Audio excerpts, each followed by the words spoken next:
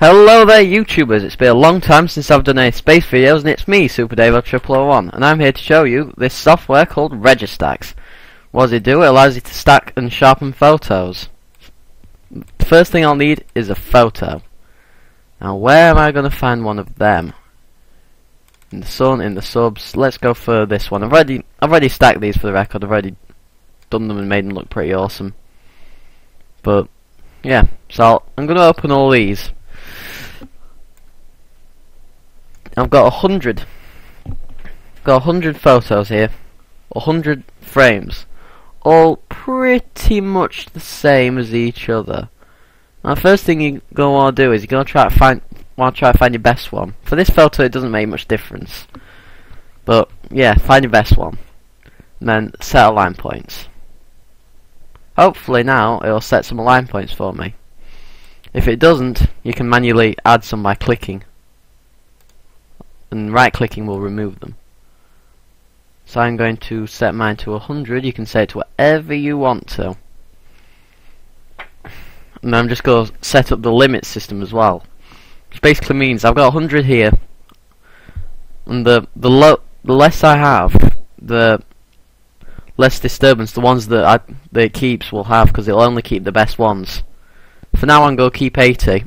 If you're working with any more zoom than this, you're going to want to keep more like a third of the photos, because what's going to happen is these photos are going to be stacked one on top of the other, on top of the other, on top of the other, to reduce any little noise inside them. Once it's done that, it can then use certain complicated stuff to sharpen them. So yeah, that's what it does. So you're going to want to align them next. Now this shouldn't take me too long because my computer's fast out and I haven't got that many frames. But you know, not everyone's that lucky. I mean, when I work my DMK camera, I usually take 10,000 frames and stack 2,000, so it takes a little bit longer. But you do need to stack more with the CCDs because they're noisier. So now I'm going to limit them, which puts it down to the 80, which I've already selected there. Could have the highest quality frames. So any frame that has a quality that ranks at above 80%, I believe it'll keep. So yeah, I'm going to have mine at best 80 frames. So I'm going to limit it. It only takes 2 seconds. And now it brings me to this screen. Interesting. Now this is the stacking screen. This is where you'll stack the frames together to make one really low noise image. Can I zoom in? No, I can't. Can't really see any noise because it's a low noise DSLR, but yeah, so pretty much keep these as they are here. I'm not really sure what all these changes do, but you know. So now I'm going to stack. Now this might take a while, so I'm going to pause it while it stacks. So I will see you in a minute.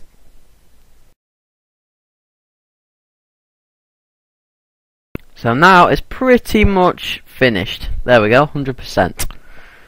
And now I'm left with this. So if I go onto the wavelet tab, then I'm greeted with this beauty.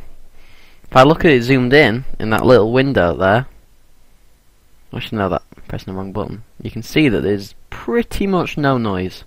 Can't see any little mistakes in it. So yeah, so now we're onto the wavelet. The wavelet works. So if you click anywhere, click where the main thing you want to look at is before you do it, because once you start doing it, it always selects a certain area.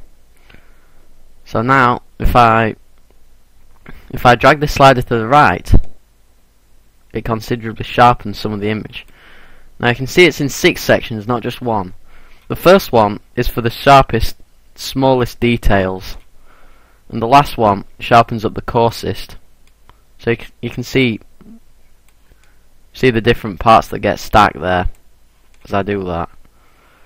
So if I just put them back to normal, now it comes the task of deciding what to do. Now I would usually say wavelet them a lot. Not necessarily fully for all of them, not like this, but quite a bit. I'd say give it some considerable waveleting. I might just reduce it a little. So if I view it zoomed, you can actually begin to see either solar granulation or noise. I believe it's the first one, if I look carefully enough. Yeah, that's what the shot looks like at the moment. If I look towards the edge, things look a bit ugly, but I can pretty much fix that.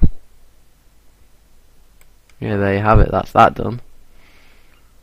So now I have an image that's fully waveleted. So, there we go. So now what you need to do is you need to do all. When you do all, it basically means instead of filling in that little box, it fills in the whole image. It wavelets everything. You'll see it do it in a minute. Shouldn't take too long for it to do this. It's already 30% done, but it is pretty important. So yep, that's one bit done. Careful not to touch this bit of the screen because otherwise you'll undo the doing all. That happened to me on a previous attempt at recording this video, I will tell you. It was actually quite funny. So there's that. And another one. And done. Obviously, there is something wrong if I just view zoomed down there, but hey ho. What can you do? Actually, when I look at it more, it looks like noise. That stuff. So yeah, now if I go to save image, I'll save it in here. I'm saving it as a TIFF in this case because it's high quality, but you don't have to. So I'm going to save it as YT Sun. YouTube Sun. Save. And now I'm going to go on to edit it in Photoshop.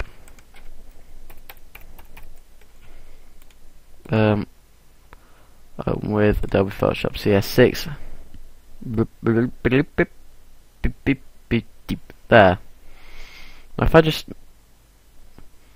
move it down a bit so I can actually operate the thingamabobs. Sorry about having to move it, but hey ho, what can I do? If I just zoom in, you can clearly see that here's the photo.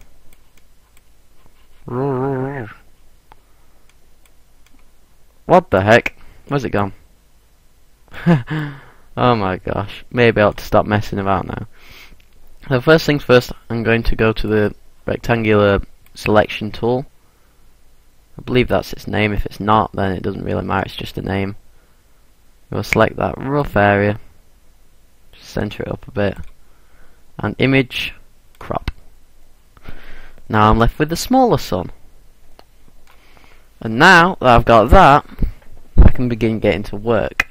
So what I'm going to do, first things first, image adjustments, levels. I'm going to adjust the dark end of levels down to about there. That should make the black areas completely black. I make this area subtly lighter. I make this one about there. I'd say that'll look nice. So in image adjustments, do I really need to bother with curves? I'll just see what I need to do. So that increases, that decreases. That bit's for the highlights. In the middles, the midtones, there's the darkness. Hopefully not to use curves. If you don't, then you know, you don't. Now go also image adjustments, brightness slash contrast. I really need to increase the contrast a little. There we go. And then I'm going to go to image adjustments, hue saturation, which will, it basically makes it more colourful if you saturate it. If you do that, it goes black and white. If you do that, it goes well colourful.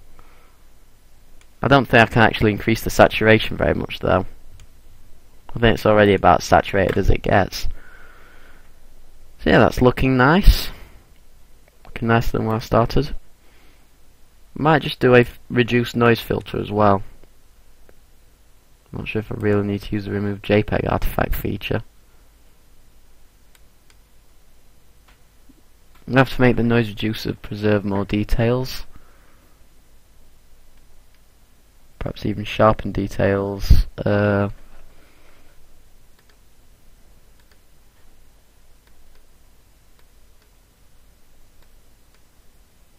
think that'll do. Noise reduction, it might take a couple of seconds, and voila. That's actually been quite well noise reduced. Hold on a second. You know what, I think it's better with the noise. So yeah, that should be the final image. So yeah, thanks everybody for watching this video, and good luck using RegiStax on your own in your future.